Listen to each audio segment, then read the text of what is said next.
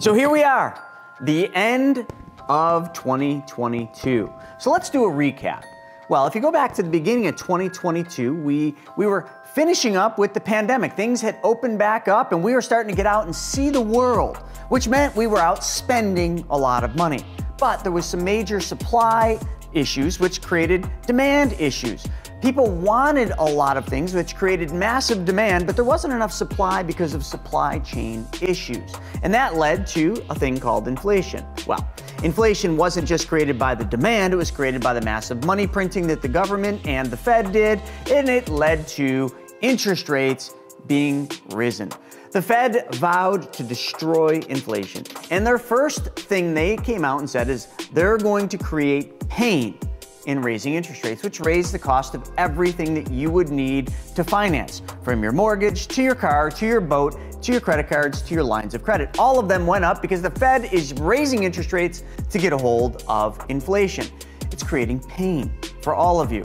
But another thing that happened in 2022 was the continuation of the Ukraine-Russia war, 11 months going strong. Another thing happened, the death of crypto. That's right, a company called FTX, who supposedly was running one of the largest Ponzi schemes there was, to the tune of billions of dollars. But nonetheless, 2022 can be summed up as the end of the pandemic era and the beginning of a new era. And that new era leads me to the next thing, 2023. And that's what we're going to talk about today. My name's Chris Naugle. This is What Now? What's Next? We'll see you on the inside.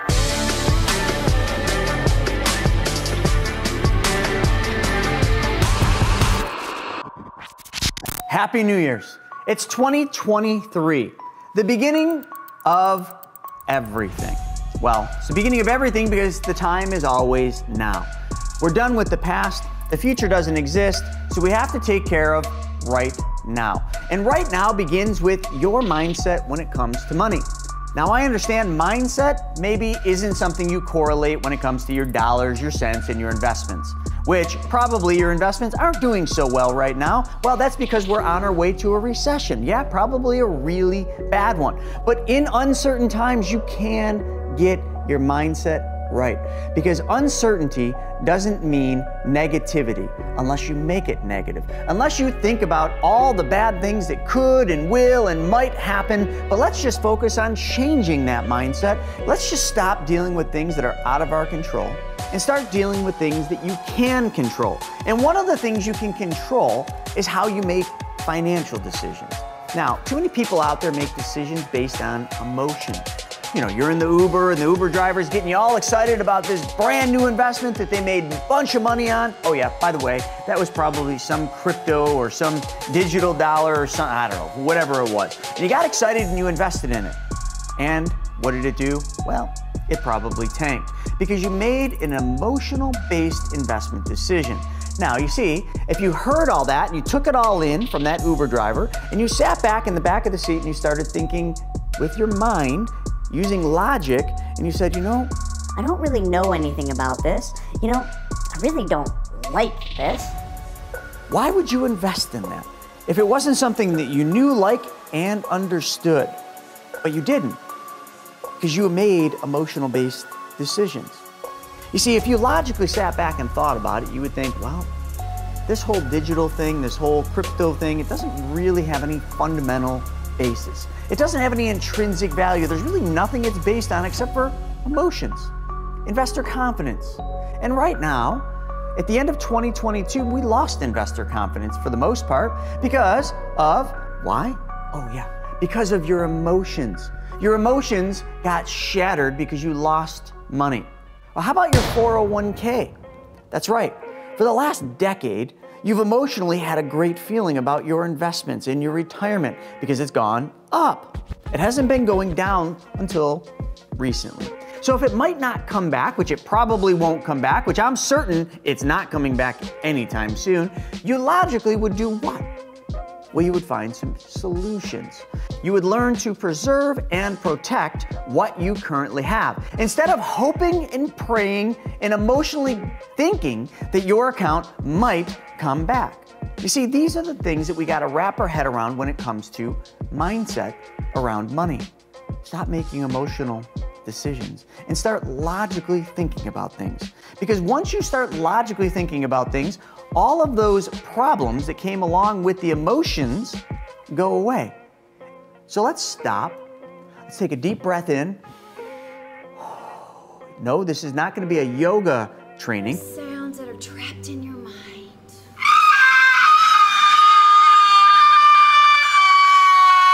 This is going to be a financial exercise where you need to just pause and start taking action on the things that will impact the rest of your life. Because a lot of things are about to happen in this new year. And a lot of these things that are about to happen are going to be one of two different things for you. Number one, they could be the biggest opportunity of your lifetime. Number two, they could be one of the biggest mistakes you ever make in your financial life. So, opportunity, or number two, a mistake. Of course, you want the opportunity. You're letting those emotions get back in, but logically, how could this be an opportunity? Well, this could be an opportunity because of something that Warren Buffett says all the time. In order to make money investing, there's three things you need to do. Number one, you need to buy low. So if everything continues to keep falling, what does that mean? Well, that means you're going to be able to buy lower and lower and lower. But you see, then he says, number two, you need to sell high. So right now might be one of the high points in your 401k or your investment account. So now might make sense to sell at what might be a high point in order to buy lower. You see, you can't buy low and sell high in the reverse order, because that means you buy high and you sell low. And number three, if you buy low and you sell high, which requires patience, consistent action, and mindset and logical thinking, if you do those two things, you won't lose money. Buy low, sell high, and don't lose money. Well, let me go back to another thing Mr. Buffett said. When others are greedy, be fearful. How much greed has there been in 2022 and 2021 and 2020? And I could go back for a decade and count this down. There's been a lot of greed. And that greed has escalated over and over and over as more and more people were making money. They thought it would never stop raining money until it stopped. It's kind of like that song, When the Music Stopped. So, when others are greedy, be fearful. Now let's flip that. When others are fearful, it's time for you to get greedy. Now I know you don't want to be considered greedy, but you know what? That's what you're going to have to do in order to take advantage of opportunities, because in investing, there's always one of two different people. Somebody that's losing and somebody that's winning. Always. Somebody that's buying and somebody that's selling. Do you understand what I'm saying? It's time for you to get ready to do that. So, going into this new era, this new opportunity place that you want to live in, you're going to need this. You're going to need lots of liquid cash. And I know all those people out there telling you cash is trash, inflation is eating away at the erosion and killing your dollar. Well, yes, that's true, but if you don't have these in a place where you can just access it, you can't take advantage of buying low, can you? Because if all your money's in cars and boats and all these other things, well, you got no cash to buy the low-priced assets. Well, that's where this concept really helps you. So what I want to do is I want to teach you something I learned a long time ago. A secret of the wealthy. Something that you must know, but it's going to require you to change your mindset to learn this. Yeah, this is something that all the wealthiest families in history have used, and it involves your money, but really simply it involves changing where your money goes first. It's a place where your money can compound, and when you take money out of it to go use it for another opportunity, you don't interrupt the compounding. You get to earn interest and dividends even while you're using the money. This place that I'm going to tell you is a place where your money can live in a tax-free environment, a guaranteed environment, a place where your money is liquid and usable and accessible whenever you need it. And guess what? It's not a bank. You know what it is? It's your bank. We call it BYOB, be your own banker. And that's what I learned, and that's what the wealthiest families in history understood. But the mindset around this is one of the most important things. Because in order to do this process, now I know at this point all of you Oh my God, it's a product. What is this product? Where do I buy this product? Do I just go to Amazon? Do I Do I go to the financial advisor? I mean, come on, what's the product, Chris? No. What if I told you it's not a product, it's a process? It's a process of you taking back the banking functions in your life. Let's get the 800-pound gorilla out of the cage. What is this place where you're going to change where your savings goes? Let me tell you. It's a whole life insurance policy, but not a normal whole life policy. You see, this is a specially designed and engineered whole life. That's right. We design it backwards. So you know whole life to be an overpriced, expensive, long-term life insurance policy that pays money when somebody dies, right? That's what you know of because that's all you've been taught. But let's talk about how the Morgans, the Stanleys, the Rockefellers, the Rothschilds, the Walt Disneys, the Ray Krocs, the Bidens, and all the wealthy families use this, including every bank that you bank at. You see, they don't use it the same way as you do. You see, they store capital inside of specially designed whole lives. And you know what? Hold on, let's pause. Why don't you do this? Go to your Google, that little thing up top, and type this in, B-O-L-I. That stands for bank-owned life insurance. You see, banks are the #1 purchasers of whole life insurance in the world. But everybody's told you this is a terrible place for you to put your money, right? Wrong. You just don't know how to design it the way that they do. But you see, I do. And I want to teach you how this works. You see, if we take our savings and we put it over here into that whole life, but we design and engineer it so that it works like a bank account. And yes, we can. Which means we put the money here, and when we want to use that money, okay, let's just say Jim calls me up and says, I need a loan for $10,000 and I'll pay you 12%. Perfect, Jim, I'm gonna go into my private banking system, which is that specially designed whole life. I'm gonna take 10 grand out and I'm gonna give it to Jim, and Jim's gonna pay me 12%. Now hold on, let's pause. There's a couple things I left out. How much money was that specially designed and engineered whole life paying you? Well, it pays you a guaranteed interest rate and a dividend, because we only use mutually owned, dividend-paying life insurance companies. So how much does that work out to be here in 2023? Well, between 5 and 6%, okay? Because all the companies are a little bit different. So we're making 5 to 6%. Now let's just say that I had $20,000 in there and I took $10,000 to give to Jim. How much money's left in my private banking system? Started with 20, I took 10 out to give Jim. Hold on, let me think. I can do this math, I can. Did anyone got a calculator? Oh, that's right, 10 grand's left, right? Because you had 20 and you took 10 out, there's only 10 left. Wrong, 20 grand is left. You're still earning interest and dividends on 20 grand. Because the 10 that you gave Jim wasn't your money. That's right, your full 20 is sitting there earning interest and dividends. So whose money did I just give to Jim? Well, you remember when you took that whole life insurance policy out? What were the things that the insurance company promised? That's right, yes, a guaranteed interest rate on your money. Oh, well, they didn't promise you a dividend, but they have paid dividends for well over 100 years consecutively and never missed one. Yes, a death benefit, that's right. They promised they would pay a death benefit when you died. You see, but what the whole life insurance policy also promised is that you could use that death benefit while you're living in the form of loans. That's right, so the 10 grand that I gave to Jim, because Jim was gonna pay me 12%, that 10 grand was the insurance company advancing me part of my death benefit. Therefore, my 20 grand got to stay in the account while the 10 grand got to go out and work for me earning interest. Pretty cool, huh? That's right, that's that uninterrupted compound interest that I talked about. Now, a couple negatives to that. The insurance company will give you part of your death benefit up to the amount of your cash value. So I could have taken 20 grand out because I had 20 grand in there, but he only needed 10. So now I got the 10 grand, but the insurance company is going to charge me interest on that money. And it goes between, I don't know, let's just say 4 and 5%.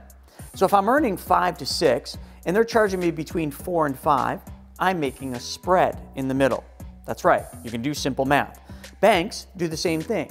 You deposit money in the bank pays you 1% or less, maybe a little bit more, maybe a little less, but they don't pay you much. And then they lend it back to you at what? That's right, a higher interest rate. So isn't this kind of the same thing? The insurance company pays you between 5 and 6. Let's just make this simple. Let's just pretend that the insurance company pays you 6, which we have a company that does that, and they charge you 4. What is 6 minus 4? It's 2. You made a 2% spread because you were the bank. That's right. You're just mimicking what a bank does.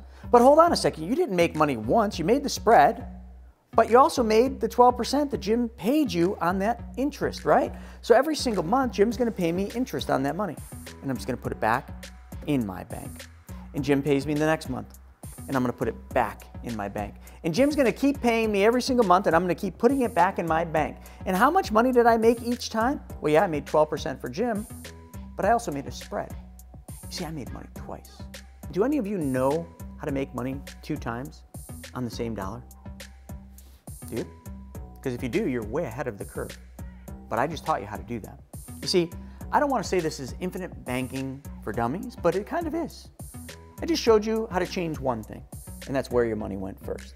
And I showed you why, or told you why, you should consider that. Guaranteed interest rate, plus dividends, plus you can take the money and use it and make a spread because of the uninterrupted compound interest. And I forgot to tell you that every single year that spread gets bigger. Why? Well, because of mathematics, of course. Look up compound interest in that little Google thing, and it'll explain all you need to know. So now I got you all excited, and you want to learn more about that. But to learn more, at the end of this video, I'm going to give you another video that you need to watch. It'll teach you all about the infinite banking concept and how to use it. Let's get back to the mindset. In order to do that, you had to overcome some mindset objections. Number one, you had to really decide what's right. What everybody told you, which was negative things about whole life, or what I just told you the wealthy do and what banks do with whole life. That's the first thing. The second thing you need to do is you need to learn how to do this. You need to change your mindset and change where the money goes. But then you also need to become disciplined. This is something we haven't covered yet, but it is discipline, and discipline does take form as part of your mindset. Your mindset, when we do this whole concept, remember, your policy is paying you interest and dividends, but you're going to make that money go to work. Now let's get away from Jim and let's do another simple one. Okay, let's just say you took money from your policy, took the loan from your bank, and you bought a car. Now, if you had gone to the dealership and you had bought a car at the dealership, what would have to happen? And let's assume you don't pay cash for the car. Well, if you finance the car, you would have to make monthly payments back to the finance company, right? So this policy that you just set up is your banking system. Therefore, you're going to have to make payments back to your banking system. So this is called recycle and recapture. So every single month for that vehicle, you're going to take the money and you're going to make monthly payments back to your policy in the form of loan repayments. Now, some of you are thinking, well, why would I ever do that? That was my money to start, and your mind is going to start playing tricks on you, but let's logically just think about this. If you just treated your money the same way that you treated the bank's money, and you made monthly payments back to your bank, which is your policy, every month, consistently and persistently. After the time, that time frame of whatever you financed your car for, because when you're the bank, you get to choose the terms. 3 years, 5 years, 7 years, heck, finance your car for 10 years. Doesn't matter, you're the bank. At the end of that time frame, what will have happened is you will have gotten all the money back for that car. That's right, you didn't have to sell the car to get this. You made payments back to your bank, therefore you got all the money back, plus you made interest. How many times? Twice. You made the spread, and you made the interest charged on the loan. You see, this is a mindset shift for you. Because what I really just showed you, and what the video I'm going to give you at the end shows you, is how to get all the money back for every single car you ever buy, drive, and own. But see, it doesn't stop at cars. It can go to boats. It can go to trains, planes, automobiles, houses, whatever you want. Because it's a banking concept. It's just changing your mindset of how your money flows. And in that mindset, you can't steal from your bank. I know you're going to think, well, why would I make monthly payments back? And then eventually you're going to be like, I'm not going to make these payments anymore. Well, that would be stealing from your bank. And if you steal from your business, your bank eventually will go out of business. Just like any other business that you steal from, right? Don't ever sell out and go back to their bank. You just created a banking system. Why would you ever let your mindset shift back to using their bank, taking loans from their bank, making big deposits in their bank, having their bank hold your money and then do exactly what I just showed you how to do with your banking system? It's just mindset. It does take a little bit of practice, because in doing this, you have to get used to being the bank. And when you're the bank, you have to treat your money exactly the way you used to treat the other bank's money. This isn't hard, but it is different. Another thing we got to talk about is your perspective. Your perspective of your goals. What are your goals? Do you even know? Well, I want to buy a new car, I want to get a new house, I want to do this, I want to do that. Great, all of those things take money. And why would you use anyone else's bank other than yours now that you just learned how to use this? You see, getting clear on your goals is really important. And I can tell you example and testimonial after testimonial of other people that we've helped them get very clear on their goals, and then their goals became an opportunity for them. And their opportunities became a way for their bank to make more money. Now, we're gonna wrap on this. I need you to be realistic. You see, building wealth, which is what I'm showing you how to do, it takes time. It's sort of a marathon. And all of you are rushing. You're in a big hurry to get rich. And you're acting the part pretty well, but acting the part is creating you, well, a whole bunch of debt. You never have any extra money. Always seems like you're living paycheck to paycheck. You're always running in circles, chasing your tail, trying to act the part of being rich. You got that fancy handbag? Those fancy shoes that cost thousands of dollars? Oh yeah, you probably got the Gucci, the Versace, or you're trying to get that stuff, right? It all costs a whole bunch of money, and it's just to impress people that don't matter. So just think, what does matter? Freedom. Freedom of your time. And freedom of your time also comes with wealth. Not rich, comes with wealth. When you obtain wealth, when you create your own banking system, and every dollar that you spend every month is spent going back to your banking system, what you start to look like, well, that's right. You start to look like the wealthy look. All their money is in their own ecosystem, in their own banking system, just like your money's gonna be in yours. So now that you understand what the mindset looks like to have success, now it's time to put that into action. It's time to actually do what we just talked about. It's time for you to actually go out there and learn the infinite banking concept, which brings me to this. Opportunities are about to be everywhere. You're about to be able to buy stocks at very low prices. You're about to see startup companies that you want to invest in. You're going to be able to buy cars much cheaper than they are, houses much cheaper than they are. All that real estate's about to go on sale. But you need to be ready, which requires you to first have your mindset ready, and second, have your banking system ready. Because nothing else will work out if you keep doing things the way you are now. So with that being said, folks, I again want to thank you for your time. Happy New Year, because this new year, 2023, is going to be the best year for you. Not for everybody, but for you. Now in this video, I also mentioned that I was going to show you another video about the infinite banking concept, how you can change one thing and that's where your money goes. So right here next to me, I want you to click that video. That's right, it's going to teach you about the infinite banking concept and everything you need to know. You know how I know this? Because that's the same video I watched when I got started. See you next time.